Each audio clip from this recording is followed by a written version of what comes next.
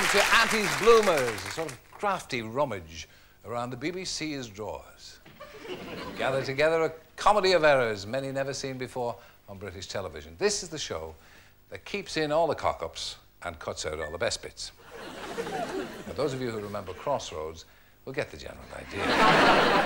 But before we embark on this mass destruction of professional reputations, there's something we desperately need to explain. Throughout the show, you'll hear quite a lot of this. Now, when you hear, all it means is that a mild expletive has slipped from the lips of a frustrated television performer. And you just have to use your imagination, probably covering up something like Heavens to Betsy, Fiddle-dee-dee. Now, you'll hear a lot of high-sounding talk from people in this business about how difficult it all is. Don't believe it. Television is as easy as falling off a log. The 82nd Airborne Division of the American Army are among the toughest troops in the world, held at what is known as instant readiness. Not 1 week's notice, not 1 day's notice, not 1 hour's notice to go into action, but instant notice. The American Army has a long history of arriving just in time to save the day, and it goes right back to the days of the earliest settlers, when traditionally the cavalry would gallop over the hills to save the settlers. And the American soldier has always been an integrated part of the American way of life.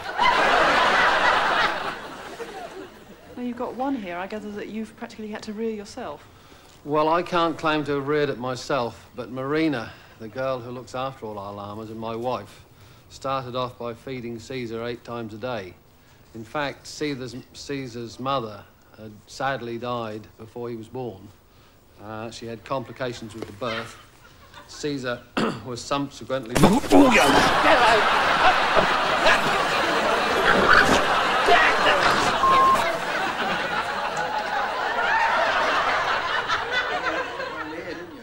haven't got any.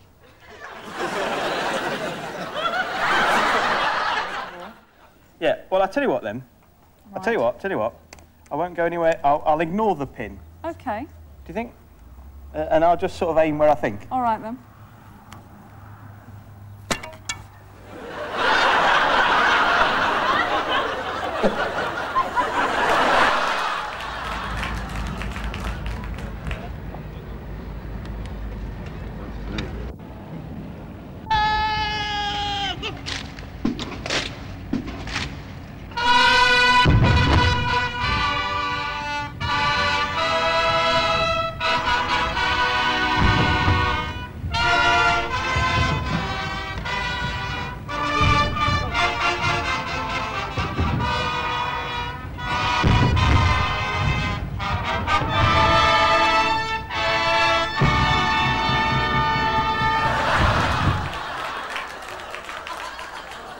Off they go, but in the wrong direction. Saved by the tree, except the referee, who seems to have gone through it. This is the one that really caused the problems, and it's caused off to him too. Oh, he seemed to lose all confidence. He just threw that off. He caught his thigh in the handlebars, and see him holding himself down. Oh dear! And St John's ambulance man tried to get there in a hurry. And he probably needs some treatment in a minute. Nick the promoter. I'm sorry, this is... one shouldn't laugh. The call-out took a nasty knock there, but this is a bit like the Keystone Cops down there. No, one shouldn't laugh. You wouldn't believe how popular I've become in the BBC canteen ever since the word got around that I was going to be putting this programme together. I've been showered with jammy dodgers and towed in the hole by some of television's most illustrious names, all desperate not to appear on this show.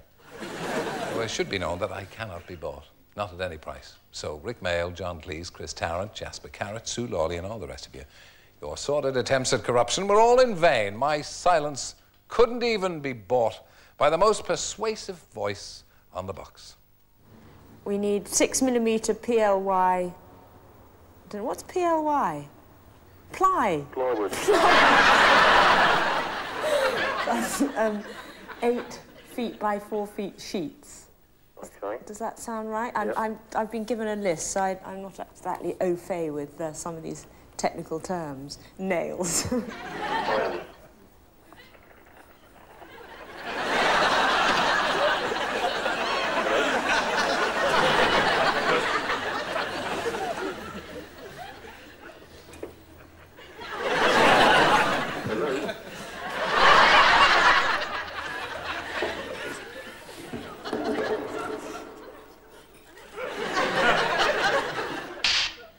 Can I just come back to you on buckets and sponges? Do you have those? Oh, wonderful. We need 20 large buckets and sponges. Sorry, I just sneezed. Okay.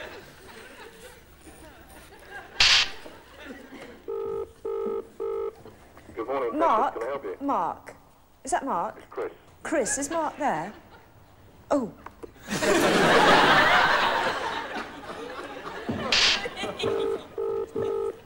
Good morning, Texas. Can I help you? Oh, hi, it's Annika again. We've had Hello there. very bad problems with our mobile phones. I should say so. They call it the curse of the corpse. Corpsing, or laughing at the wrong moment, is as old as entertainment itself. As any schoolboy who's ever sat through assembly knows, when a fit of the giggle strikes, there's no known cure. And the more you try to stop yourself, the worse it becomes. Let's bring out our dead and revive the corpses. Ah, Briggs, Louis. Been looking for you two. You don't mind if we don't salute, sir, do you? Call from Interpol. They want us to handle something very big. Very, very big. This will be the biggest thing I've ever had to handle.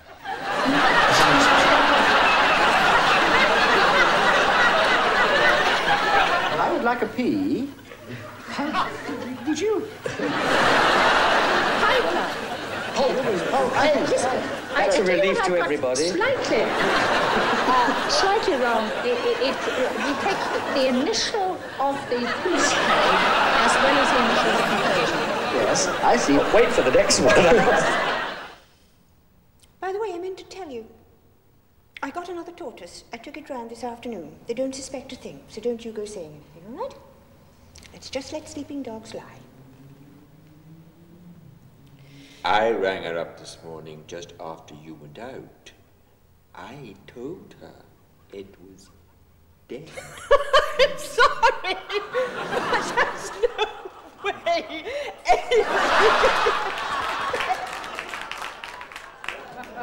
A fondue, it's a molten mixture of cheese and of wine and of kirsch. And you dip bread into it, swoosh it around, and it tastes fantastic. But there's something to remember. You'll be very careful what you drink. If you just drink something that's ice cold, like mineral water, the bread and the cheese form into this great big lump, which has in the past had to be surgically removed. So it's best to drink something with alcohol in it, like beer, or something warm, like tea or coffee, something like that. Very important to remember, unless you want to end up in hospital at the end of your meal.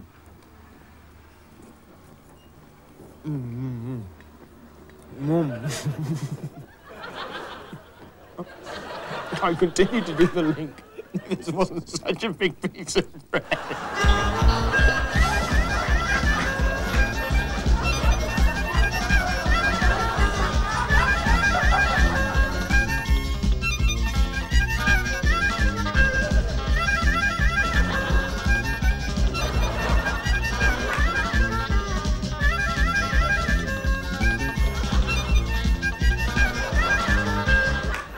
Mr. Solicitor has gone on a long, long...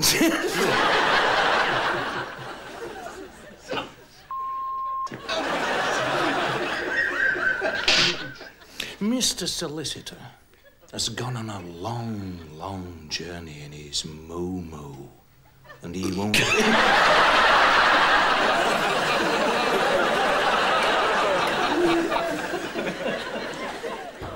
What's been the most difficult drum that you've ever had to do?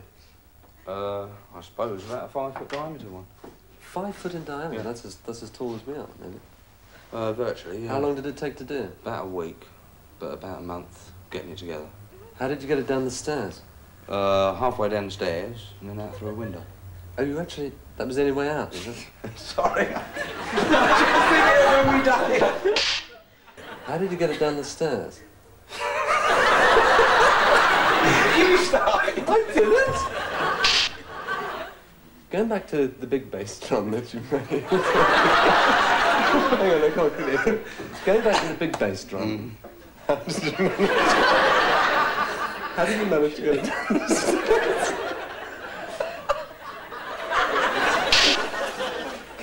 How did you manage to get it out?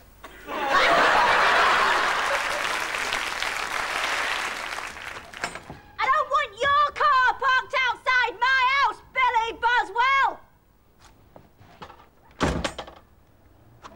You don't live here anymore!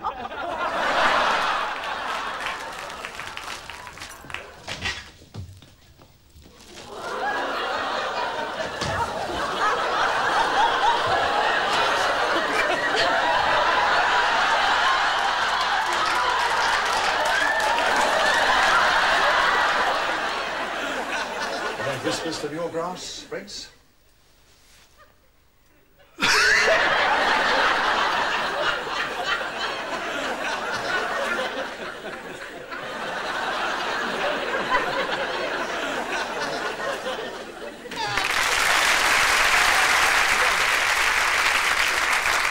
Wonderful to see such iron self-control. Jasper Carrott and Robert Powell there, the undisputed kings of the corpse.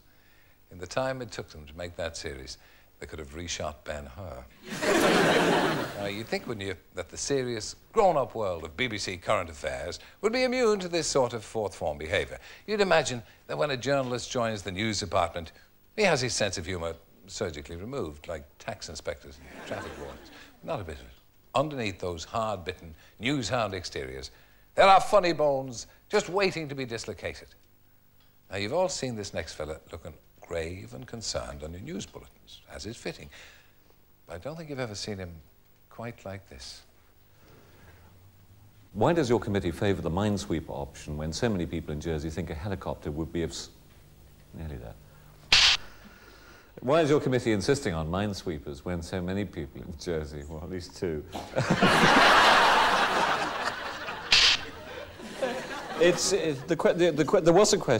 There was a question, and it was something along the lines of, you know, why do you want a minesweeper when so many people think that a helicopter would be more useful? Right. Right. Sorry. You're all right. Is it rolling? Fine. Okay.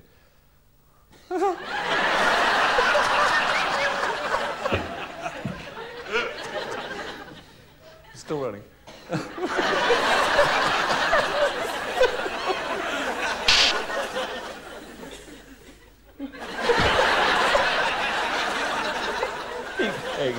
I'll calm down a minute. And you might just be able to get the scissors in here. And I'm saying...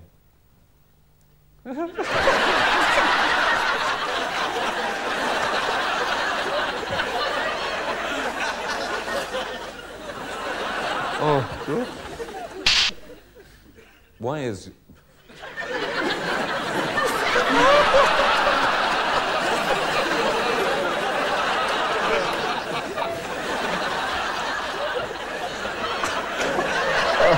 I'm sorry about this.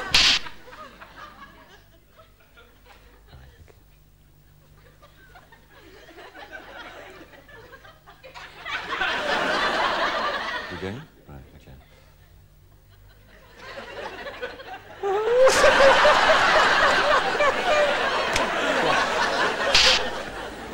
We're going to, I mean, honestly, the electricity we're burning up here. Right. I don't look as though I've just been laughing. Very good. Right, okay. Right, okay.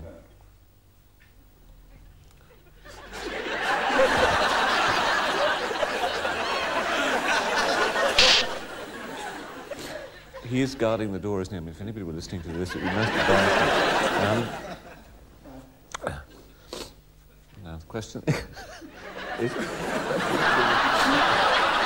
There are minesweepers in there.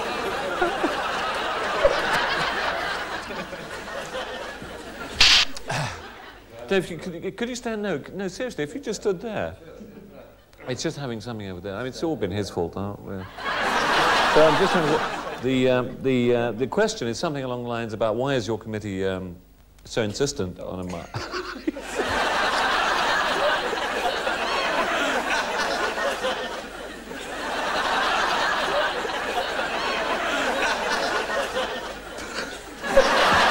That's what I got under the table.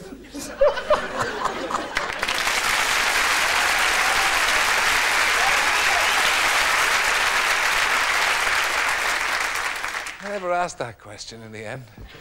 Shame on you, Laurie Mayer. But of course, it's not always the poor journalist's fault. When it comes to cock-ups, it seems everyone wants to lend a hand. The world is full of frustrated performers, can't wait to get in front of the camera and make their bid for glory. It seems that as soon as a director shouts, action, a whole hit squad of uninvited extras decide to strike for fame. Both Prime and Terrestrial had gone undetected by the system of positive vetting used by the security services to discover whether or not their employees are spies or potential blackmail victims. As a result of the Prime case, the Prime Minister ordered an investigation by the Security Commission. And today it's been revealed that their main recommendation will be the introduction of lie detectors into this country.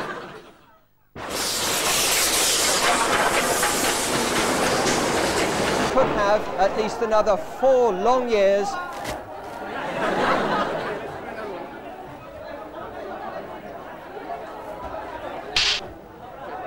Quite when? Quite when?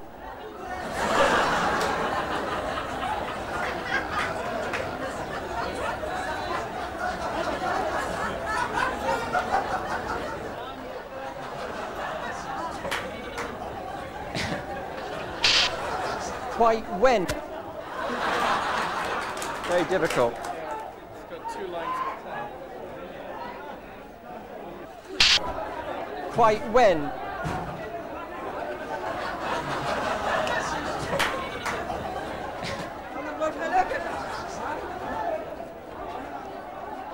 Phil, stand. Excuse me.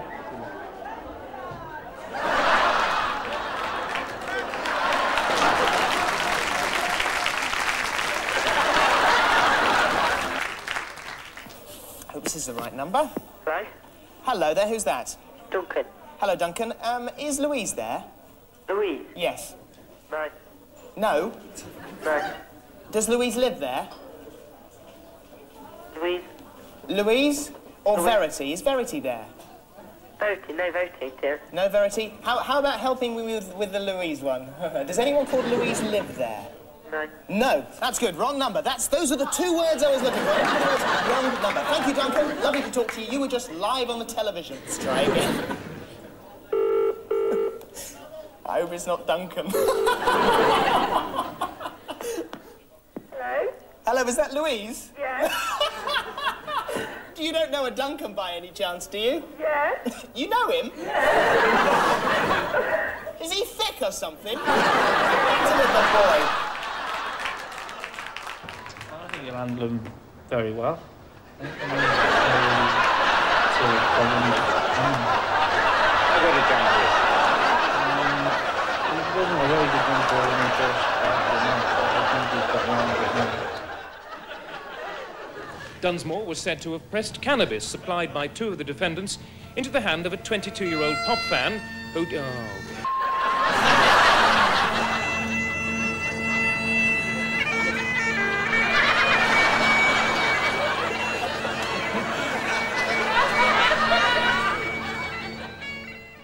Mr. Ruane, the papers here are saying that Soviet troops have been put on the alert. Is that so? I wouldn't put it as much as that. The impression I get is this, that at the moment, Moscow wants to exploit the whole situation to its advantage.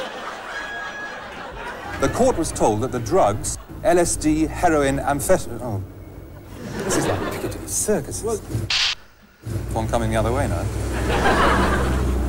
Right. I'm running. Yeah, OK. The court was told that the drugs, heroin, LSD, amphetamines and... Oh. Dog now. Well, forget it. Just get on with it. It's likely that Tootle and Coates Viella will still have a hurdle to jump.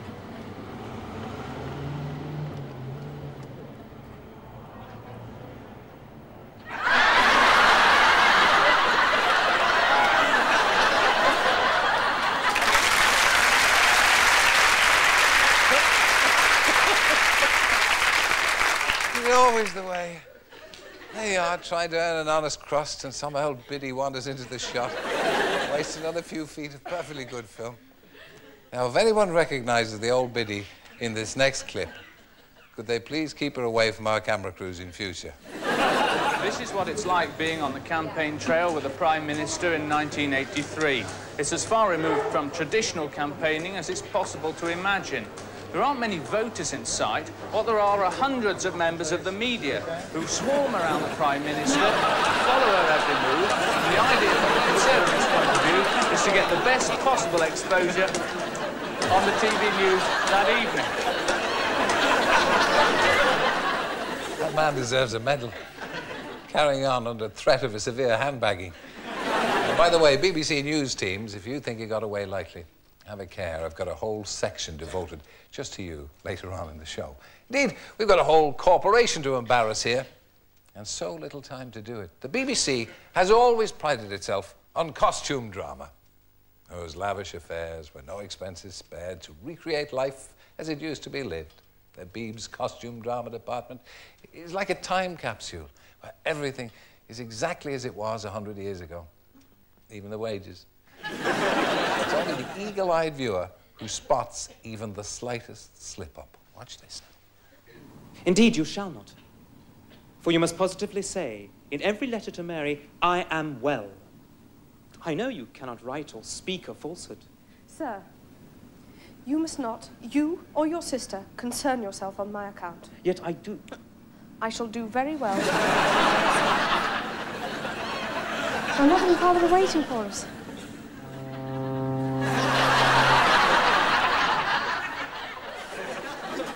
No doubt you disapprove of me. But I might have what you need. I don't want to waste your time, Mr. Billington. Don't lie to me, Mrs. Southworth. You're thinking, why is he standing on my frog? The papers you require from my desk. And take only those papers. I've lost the key. It's gone right down. Never mind about them. I do mind about them. Have they any rights? It's difficult, but I doubt it, since Uncle Henry never left anything in writing. As far as we know. I would know, believe me.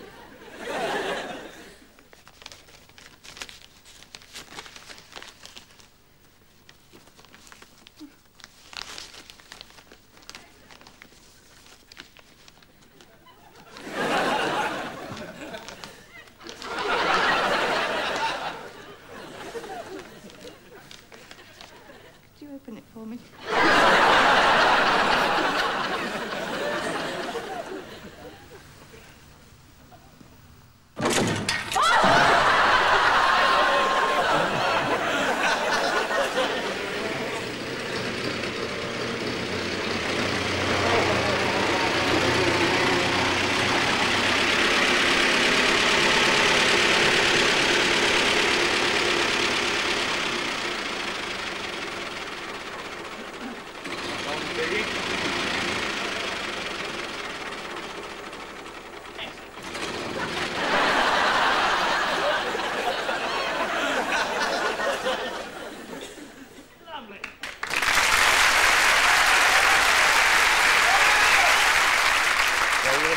You'll have noticed in these last few clips how the noblest of human endeavours can be thwarted by the actions of supposedly inanimate objects. There's a general law on television that the more money you spend on a set, the more things there are that can go wrong. That's why I'm very confident about this chipboard and corrugated cardboard they're giving me. Of course, there is talk within the corporation that these very studios are haunted by the BBC's own official ghost. Playful fellow who likes to liven things up a little by rearranging the furniture at the worst possible moment. I've heard stories of a strange, haunted-looking figure walking the corridors of Broadcasting House late at night, making a weird, wailing noise. But enough of Jimmy Savile. Let's take a look at the BBC's resident poltergeist in action. Ladies and gentlemen, our overseas sports personality of 1980, Jack Nicklaus. And flooding is still causing problems in Derbyshire, Leicestershire and the Severn Valley, where thousands of acres are underwater. Sorry about that. One of our valves has exploded. I have a feeling that it is moving that way, though I did get the impression this evening from British government sources that they weren't too happy with the sort of suggestions that are being made with regard to the budget. They were saying that it didn't really seem to satisfy the problems that the British have on getting rid of this problem.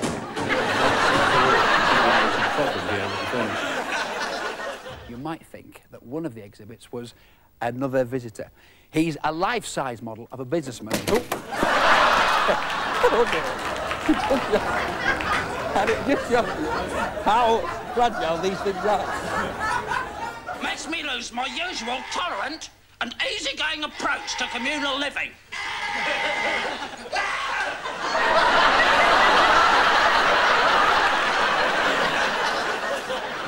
Silence!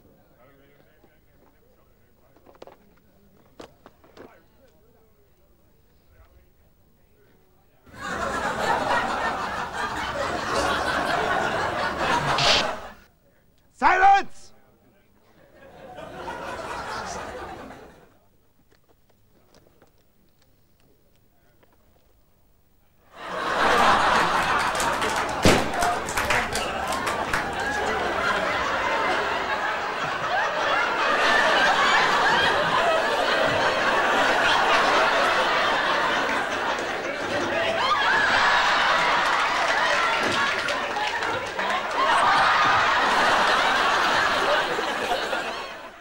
Have you asked in that pub by the allotment? Everywhere. Nobody knows where he is. He's with that tart. That's where he is. She pursed her lips, flashed her inflatable breasts, flashed her gaudy knickers, and he's followed her to Ireland. Now, that might not be the case, though. You know what Dad's like. He ran off the council car once, didn't he? He ran off. I'm telling you, Joey, I knew she was here in the city the other day. Oh, there's somebody talking on the phone. It's a new romantic look designed by Sarah Bradley, who's 15, from St Austell in Cornwall. And what I liked about this was the flowing lines of the material on the shirt and the trousers, even down to the black...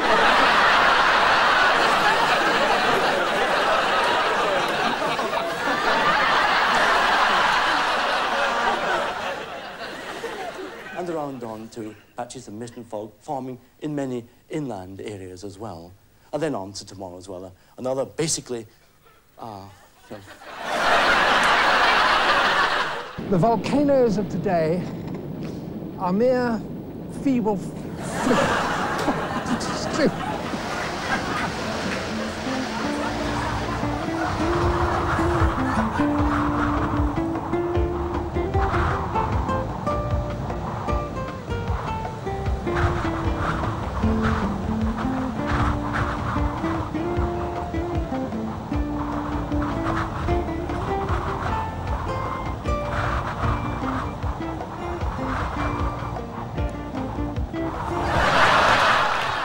It's not just me that was the cock-ups, is it?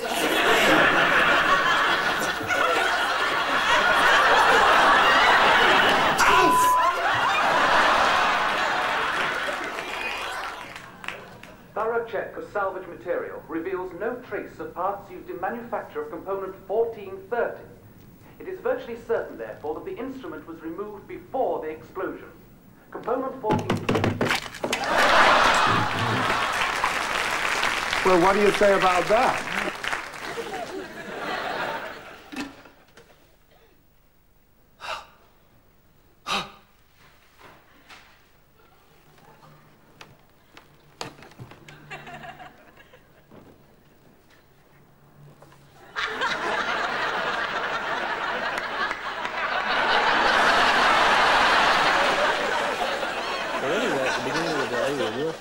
Showers dotted about here and there, and as the day goes on, I think we're going to find these showers will tend to become heavier and more frequent, and many of them could well turn out later on in the day to be fairly thundery with some... And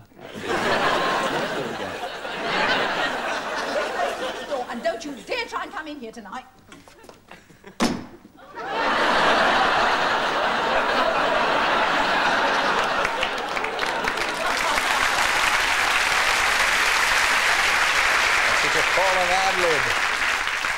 Now, all those poor unfortunates could quite reasonably raise their hands and say, mea non culpa.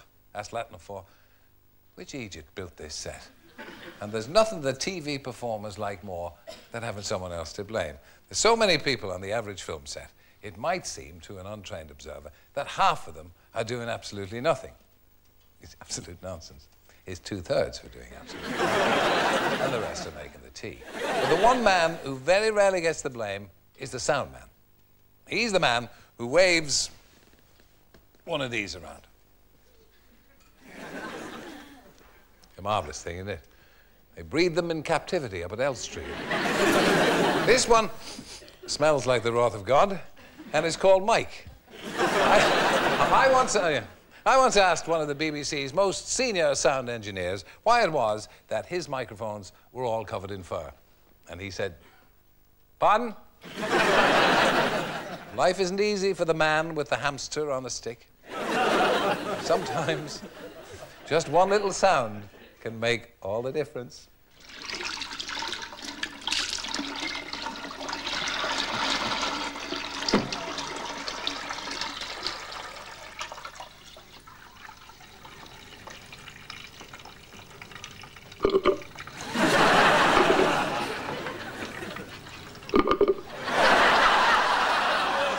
Let me leave your retainer as I came, unescorted, an English gentleman of not much wealth or position or rank.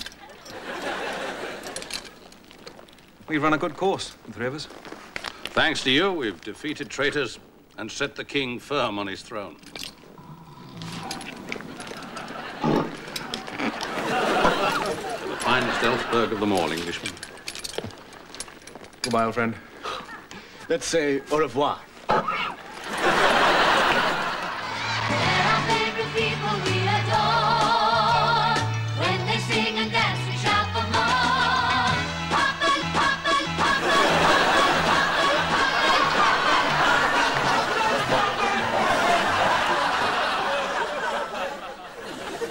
What about the confusion over dates when you've got the...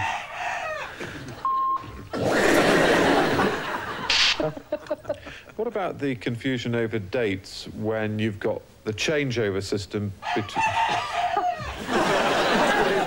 Shut up, you stupid cockerel!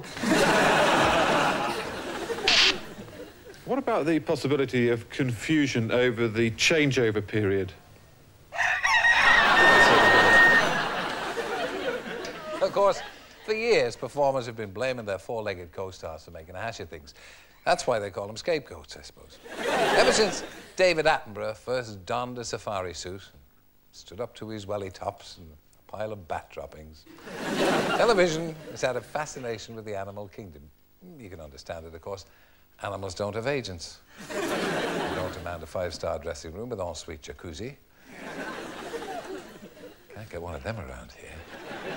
And you really can get them to work for peanuts.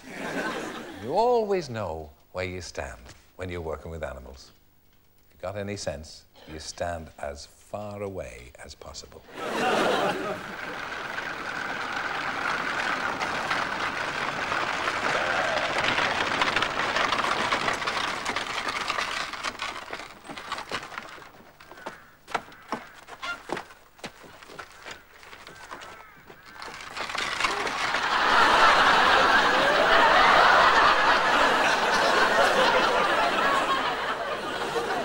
And while the rewards for winning the World Championship might well be paltry, John's still hoping that this cock of the North can pull it off.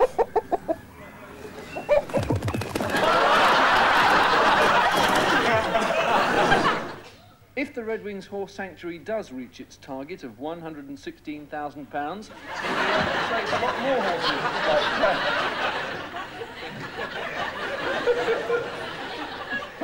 Oh, I couldn't finish it, sorry. It passed me on the head.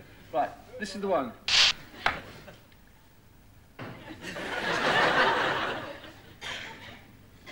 If the Red Wings Horse Sanctuary does reach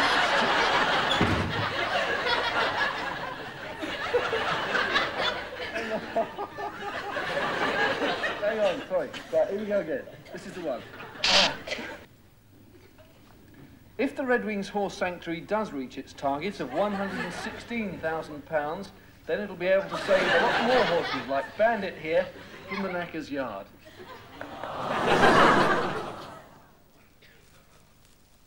He's had a stroke. Reckoned it was something like that. Is there aught you can do, James?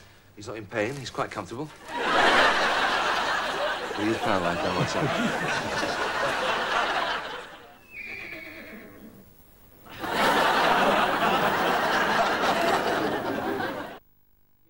But if you get close to a baby badger, don't get too close. The badger is...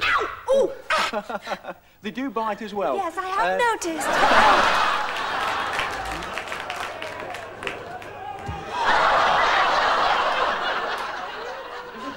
The most pampered porker in Britain. He lives in absolute luxury, as you can see, but there's one very important thing missing from his life. Find out what that is. Oh, get off! Go!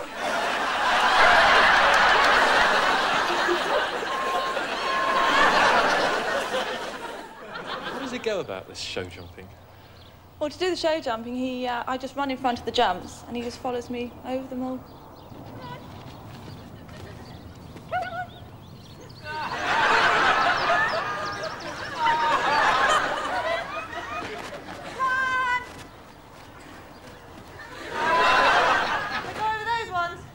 Keep turning over, mind out, George. Keep running.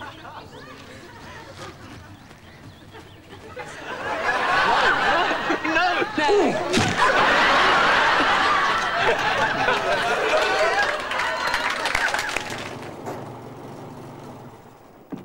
Come on, buddy.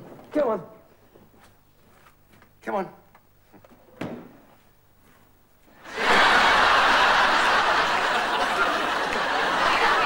Sam, go on then. Out here. Sam. That's it.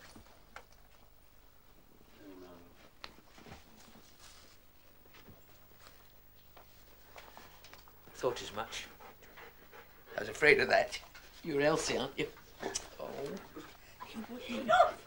Cut. Yeah, set yourself alight. Action.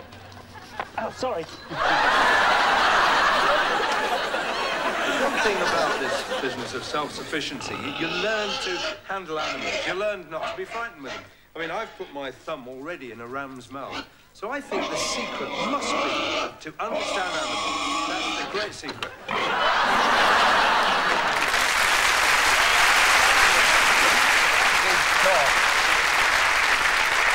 All right, so you can blame the scenery, you can blame the crew, you can blame the poor damn animals.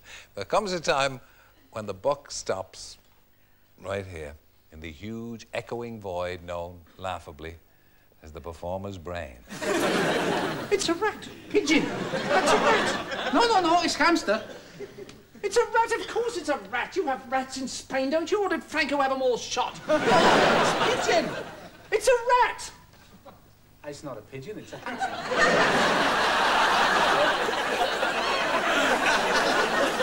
But actually here to tell you all about a series called All About Me. And it was one of the highlights of Going Live, you may remember, and it features, what? God, all sorts of things.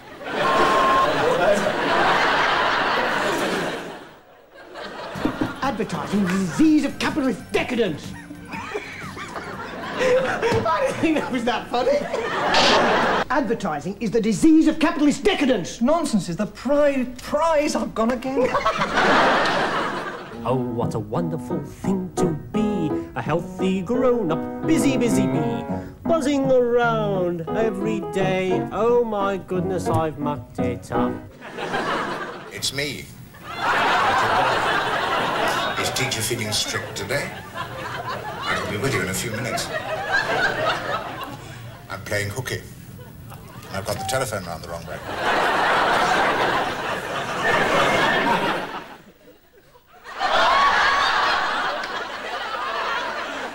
Good evening, and tonight we combine the first day of competition at the Moscow Olympic Games with the highlights of the fourth and final day's play in the Open Golf Championship. Gone was the posh flocked wallpaper, the velvet drapes and the carpeting. Here it was all peeling paintwork and pipes and props. He could hear the faint smell. Ah, James Herriot, the very man. May I? Yes, of course. Evening, Vicar. This is a friend of mine from London.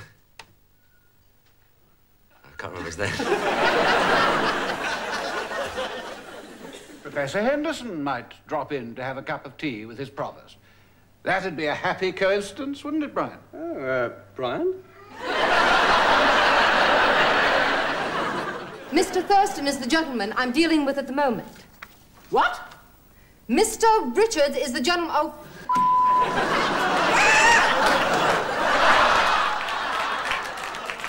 Since then, it's moved on to a much bigger, more prestigious... Then, it returned to the Opera House, which it continued to...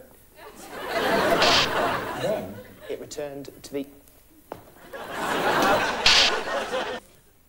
Then...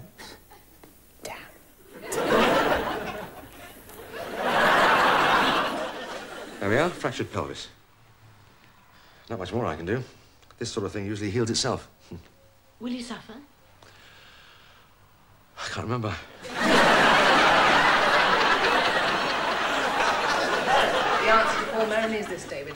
With our present installations, we could turn around and service perhaps 50% more aircraft than we do at present. I'm awfully sorry. I was concentrated so hard on my cigarette. Will I give another cue at all? Will I give him 30 seconds? Going. The official Unionists, the largest Northern Ireland party, and Enoch Powell, whose majority in South Down was only 3,500 last time, also faces a split in the Sorry, so many changes in that wee bit there. The official Unionists, the largest Northern Ireland party, which held 7 of the 12 seats at dissolution, is clearly banking on another hung parliament in which it can exert... The official Unionists, the largest Northern Ireland party, which held 7 of the 12 seats at dissolution, is clearly banking on another hung parliament in which it can... Oh, sorry, fluff there. It was indeed a golden age of radio comedy, with shows like Round the Horn and The Goons. And that golden age is still very much with us. Weekending, the news headlines, and, you know, what's the, the news headlines? Just a minute, I know the one, I know it. I'm sorry, I'll read that again. Customs men, or revenue men as they were then called, I'll just start again. Customs men, or revenue men as they were often called in those days, Customs men, or revenue men as they were called, often had to engage in fierce hand-to-hand combat to overcome the smuggler. Forcibly overboard... Right. Customs men, or revenue men as they were called, often had to engage in fierce hand-to-hand combat to overcome the smugglers. Forcibly boarding a boat was the only way in which they could lay their hands on the untaxed brandy coming up the river from France. No, stop it, hold it. Customs officers, or revenue men, as they were called, often had to engage in fierce hand-to-hand fighting to overcome the smugglers. Forcibly boarding a boat was the only way they could lay their hands on the untaxed brandy coming up the Thames from France.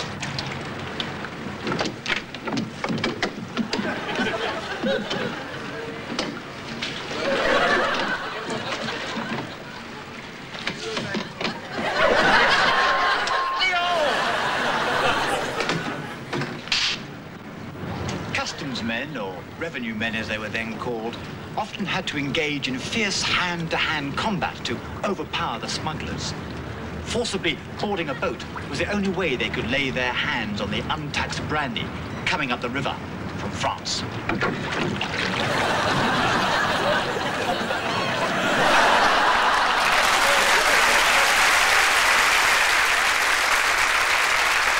Every presenter's nightmare when you want to press life's rewind button and start all over again.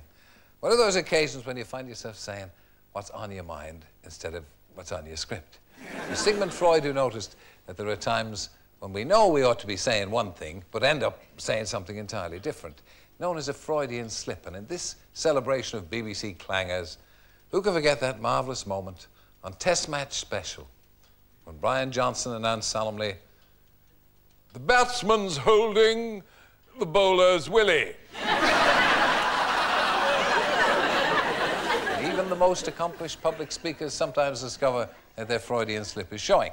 Our first clip shows Victor Maddern wrapping his tongue around a harmless enough phrase and ending up with something between double Dutch and double entendre. It happened in all shows of that pillar of respectable family viewing, Dixon of Dock Green. Now, the line the man is trying to deliver is Dock Green Nick.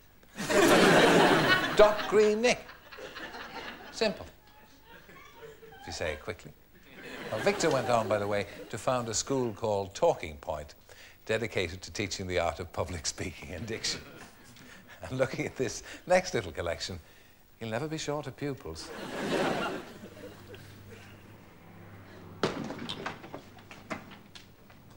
You worry, Ebbledine. Where is it? Now, don't just stand there. Get!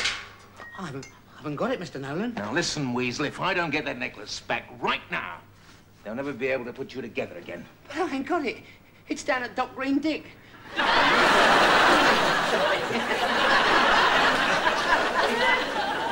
write scripts like this for sake. You worry, Ebbledine. Where is it? Now, don't just stand there. Get! I haven't got it, Mr. Nolan. Now, listen, Weasel. If I don't get that necklace right now, they'll never be able to put you together again. But I haven't got it. It's down at Dick Green Dock.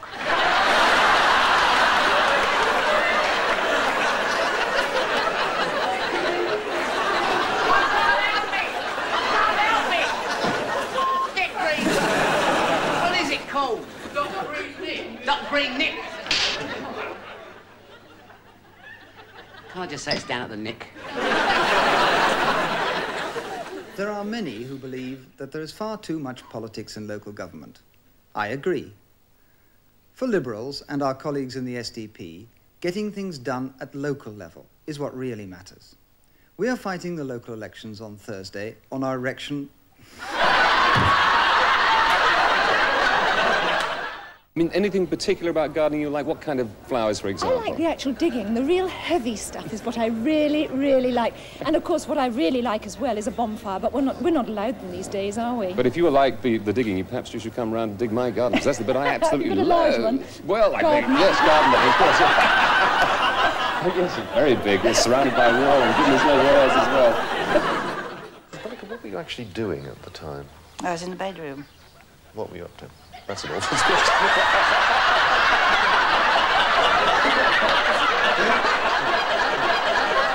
And while we're casting our eye over the rest of the BBC, we couldn't let those reprobates in the broom cupboard get away scot-free. We've discovered that there's more to Gordon the Gopher and little Ted than meets the eye. It's a dog-eat-dog world behind the crayon facade. Or should I say, dog-eat-gopher. Oh, you've got an ankle-biting Right. Jack Russell. Zoltan does that if you give him half the chance. Biting Gordon's ankles right now. He bites your ankles. You find the terriers, they're designed to be nipping dogs, and you'll find that they do tend to sort of go after ankles. Other dogs that like it very much are dogs like collies that are taught to nip after sheep and things. Occasionally Shih Tzus and Gophers go after it.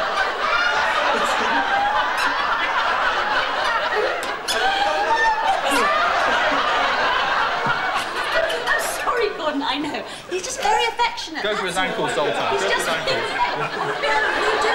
Don't worry.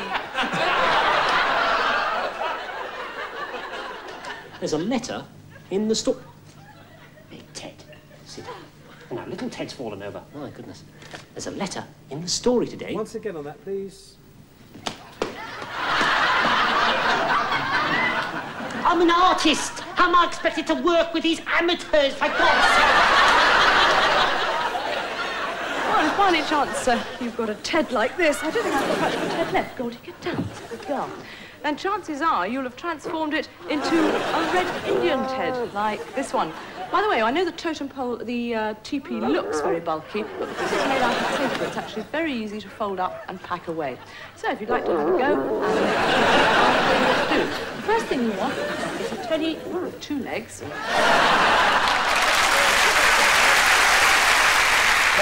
children's programme. Now, I promised you earlier that I would be returning to the BBC News and Current Affairs Department. And a fine body of men TV reporters are. Whenever there's danger, whenever the muck and the bullets are flying, skin and hair in all directions, whenever the going gets tough, the courageous men of the BBC Current Affairs Unit know exactly what to do. Send Kate 80. The BBC has a long tradition of news journalists who are cool under pressure. Is it the ice in their veins or the ice in their scotch? If there's one thing you can always be sure of, a BBC television reporter can always hold his drink. Unless, of course, that drink happens to be a cup of hot coffee and you're 45 seconds away from the dreaded red light. 45 seconds to the trail, 45. It's a one-woman show.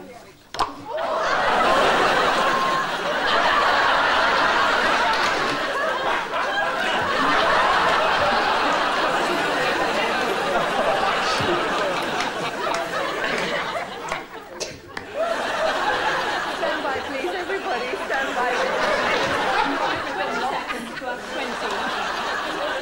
Counting the trail, 15, 14, 13, 11, 10. Stand by, guys. 8, 7, 6, 5, 4, 3, 2, 1, 0. Go tape. From Newsroom Southeast tonight, boroughs unite to get London's traffic moving. Thank you, Moira. Later, we'll be bringing you up to date on the most wanted and perhaps the most dangerous man in Britain. He got away and did the police blunder. I'm sorry, we seem to have lost that film. I was watching it on another monitor up there. But we obviously don't have it here. We'll find out what will happen in a moment. I think what we'd better do is to go into the next film, and we'll try and get that film from Rhodesia back. Our next film is about the International Monetary Fund mission, which is coming to Britain. The team of inspectors who are going to scrutinise our accounts before they agree to this gigantic new loan we're trying to raise. We already owe our foreign creditors about $19 billion, so our credit could hardly be called good in any circumstance, and the IMF men start work at a time, of course, when the British Treasury has again shown that its figures can be wrong. With Mr. Healy's disclosure, we may have to borrow even more for public spending next year than had been calculated. I'm now interrupted by a telephone, which may mean we've got the film back again. Hello?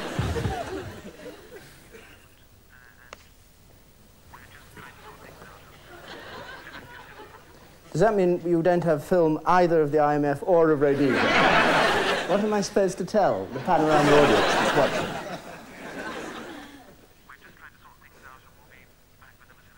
I'm sorry about this. This is one of the most... we do occasionally have problems. As you know, those of you who watch Panorama or have watched it for many years, when we lose film, we occasionally have problems when we lose VT. I've never, in my experience, had a problem when we have lost all our film and all our VTs, and I'm left sitting here talking about a film that has no commentary on it, so there's nothing I can tell you about it. Only a few interviews in it from Rhodesia, and a rather complicated film about the IMF in Washington, the people who are arriving in London to talk about this loan for Britain. We don't even apparently have a standby film, which we sometimes have, about adult illiteracy. So I suppose we just sit in silence and hope you stick with BBC One while we try and sort this out.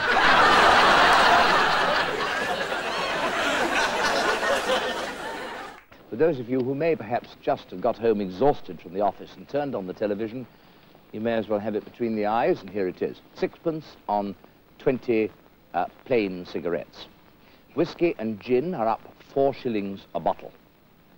Wine is up about 1 shilling a bottle, and beer is up by 1 penny a pint. Well, that ends our programme. The news follows at once. That will give you the main points in the budget, which ended just now. And so until the news in a moment's time, there you are. Hello and goodbye. But finally, my thanks to Hugh Smith of Holt and Kay Colson of Fordham Heath, Colchester, for sending me these little and large bottles with impossible nails and screws through pieces of wood to further tantalise my brain on how they did it. Oh! They say never go to sea on an empty stomach, so I've had a big breakfast and eaten a lot of oranges, because I gather they taste exactly the same coming up as they do going down. I'm not at all worried. It's very calm. Beautiful day. Well, the forecasters was wrong. It's a mere 4-7 now, and that doesn't seem to have worried most of the crew on board. We're now getting back into to Spithead. I think I've got something in common with Lord Nell. I'm sorry, excuse me. Over the years, your sport's taken a lot of stick, obviously. They say that you're not really sportsmen at all. You're really just sheer entertainers. You shouldn't really be classed as sportsmen. And to be quite honest, you're really just overweight ballet dancers. Anyone could be... I'll show you what an overweight ballet dancer can do, shall I? Well, you should be a sportsman. Let me speak a bit. Let me speak a bit. Let me speak a bit. A bit easier, a little bit easier. I can't speak, they can't hear me. Loosen it slightly. A bit more. A bit more so they can hear my voice properly. A bit more, Scrub, so they can hear me properly, Scrub. Just a bit more, Lisa, a bit more. So they can hear me properly. So they can hear me. You'll have to give me a tiny bit more so I can speak properly, Scrub. A bit more, sir. A little bit more, sir. Let him right off so he can speak. OK, now, at the very end of it, Scrub, you can do a little bit more pressure, but not an awful lot. It's this part of the bridge that the parents are particularly concerned about. The part that leads down a steep slope of an old coal tip, down to the river and the railway bridge. All irresistible. You see what I mean?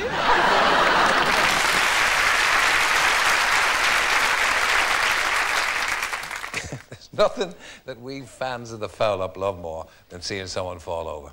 And we couldn't end this show without a few of those magic moments when the great and the good succumb to the law of gravity. Of course, even the most level-headed amongst us lose our balance sometimes. We all make the odd slip, lose our dignity. But there are times when you have to conclude that the demon drink is implicated. And I can say here and now, without fear of an expensive lawsuit, that the star of this first clip is rotten, maggoty, mouldy drunk. As for the others, I'll let you work out that for yourselves. I'll put him down for some more. Can you see the mouth? Yes, I can. Lapping, look at the mouth. It's the first drunk we've ever had on Nationwide. Thank you very much for introducing us to him. It's a pleasure. Thank you.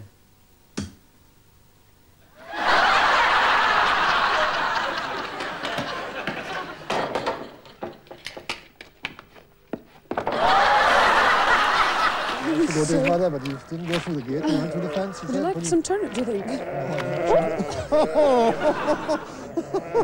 Oh, she lost the lamb, look. Don't you He's always unstable, even as a small child.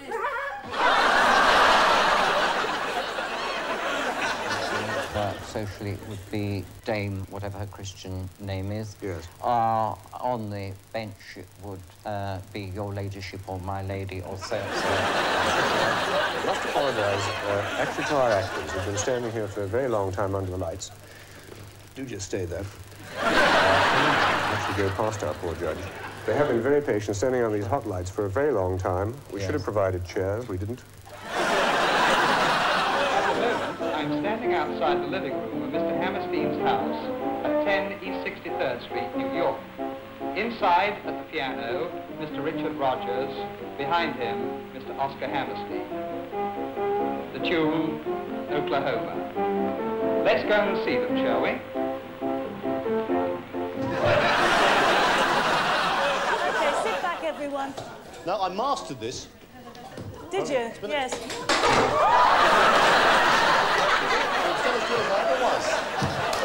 No problem. What we need is some more horsepower, which brings me nicely onto the subject of a young lady. Oh, Wayne, there's someone outside for you. Says you danced together in Swan Lake. Oh.